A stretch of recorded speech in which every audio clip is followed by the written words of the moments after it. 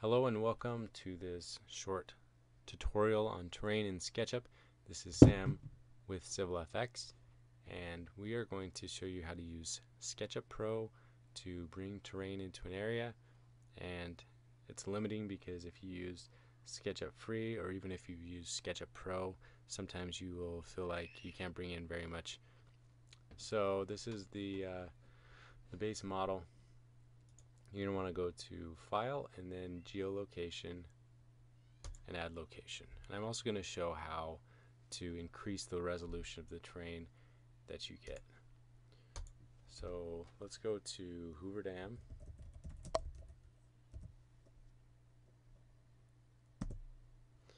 I'm choosing this location because it's close to where I live and also because there's a lot of terrain relief. So if you zoom out, you can see that white square. That's going to show you the size maximum area that you can grab.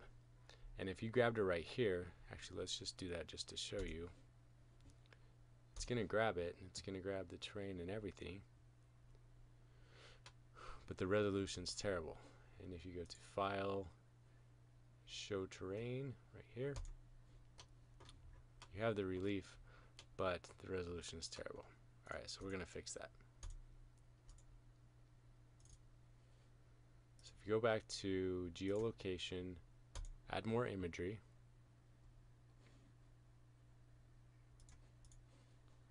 and then you're going to want to make this box as big as you can because that's what increases the resolution.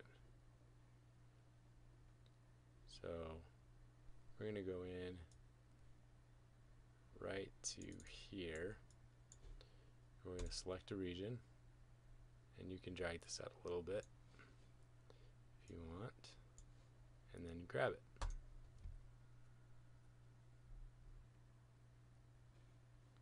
Alright, so now you can see we got much better resolution. You can see individual cars and a lot more detail than we did before. And then,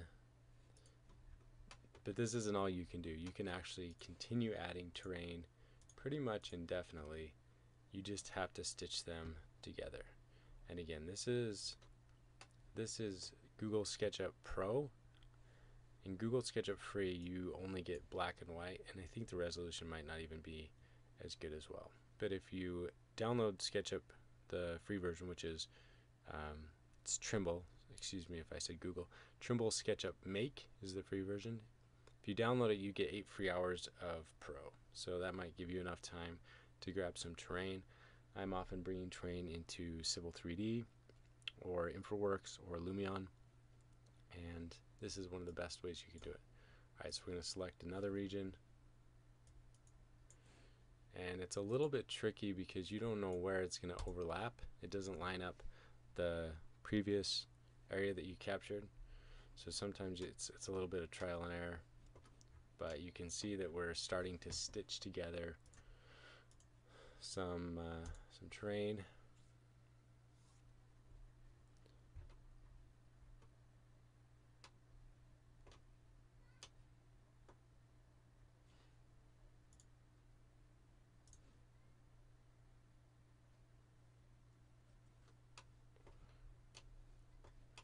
Alright, so now we have the Hoover Dam, and then from here you can bring in the Hoover Dam bypass bridge.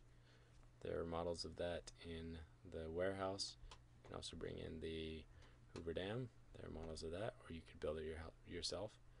So this is just a quick tutorial on how to get terrain. Like I said, you could continue stitching this together until you're at a huge area as big as your computer can handle. And this is Sam with CivilFX. Please leave a comment if you have any questions.